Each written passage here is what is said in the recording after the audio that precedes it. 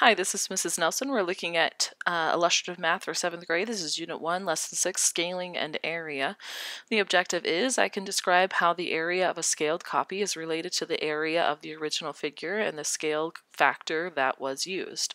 We're going to look at the warm-ups, scaling a pattern block. Use the applets to explore the pattern blocks. Work with your group to build the scaled copies described in each question. So we're going to pop over to the website, and we're going to look at the applets that are available. So we're going to look first at this rhombus here. So we're going to be creating scaled copies of this blue rhombus. So question number 1 says, how many blue rhombus blocks does it take to build a scaled copy of figure A? So we're trying to make it look exactly like the original blue rhombus, but we want to make it, for letter A, each side twice as long.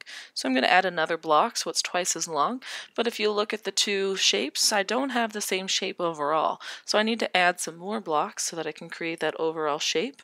And so I'm going to end up adding 4 blocks to make it twice as long, because I had to make it twice as long and twice as tall so that it would still resemble that same blue rhombus. So that's 2 times 2, or 2 squared, to get me 4 blocks.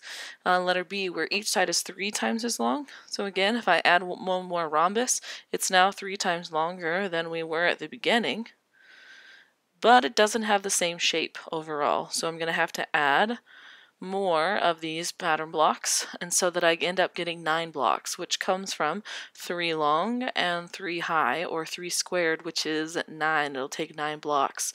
So thinking about this, 2 times 2 was 4, and 3 times 3 was 9. So if I want each side to be 4 times as long, I bet it's going to be 4 times as long and 4 times as high, and it's going to require 16 pattern blocks.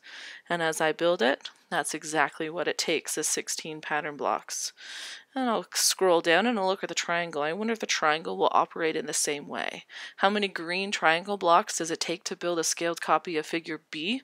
So again, looking at figure B here, this triangular shape, we want to keep that same shape overall, where each side is twice as long. So I add another triangle. It's now 2 times as long as it was before, but it doesn't have the same shape overall. So I'm going to put a triangle in the middle and another triangle on the top so that it has that same overall appearance. You'll notice I got 4 blocks that time as well. So I'm going to go ahead and track that. I had 2 squared equals 4, 3 squared equals 9, 4 squared equals 16. I wonder if that same pattern is going to hold true with these triangles as well. So to make each side 3 times as long, I add another triangle, so the base is now 3 times as long, but I need each of the other sides to also be 3 times as long, and what do you know? That pattern holds true.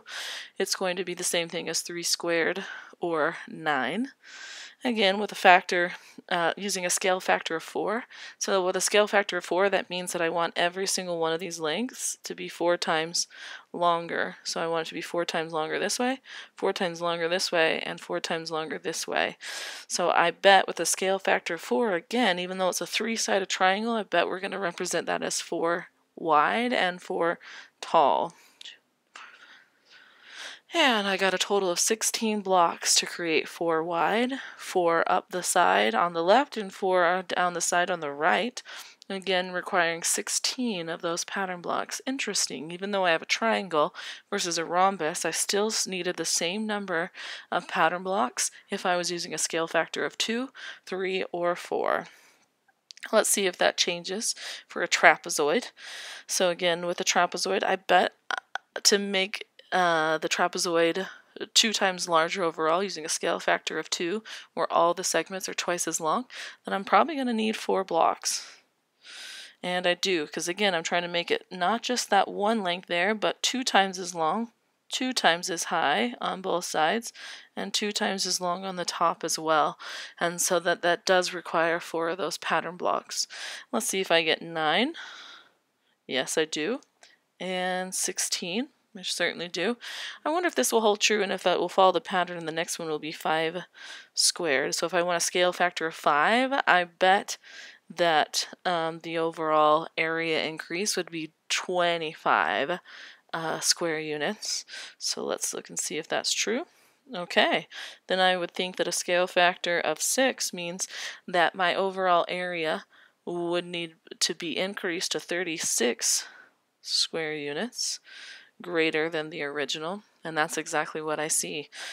Very interesting. I'll have to hold on to this experience so that I can reflect on it when I'm working more with scale factor and how it affects the area of a shape. Thanks for watching.